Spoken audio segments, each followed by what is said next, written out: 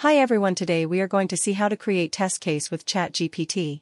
Log in into QA Touch, select the project, click the test case in that project. Now click the Add button and select the Add Case steps. Enter the test case title.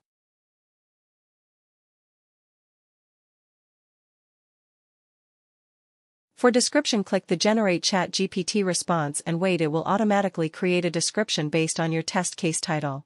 For precondition, click the Generate ChatGPT response. To create precondition automatically, select other fields based on your condition and go to Steps tab on top. On Steps tab, click the Generate ChatGPT response button and wait. Automatically create all steps description and expect result.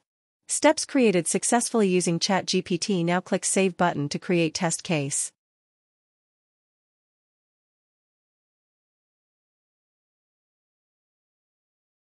Scroll down to see the test case created. Click to see the detail of test case.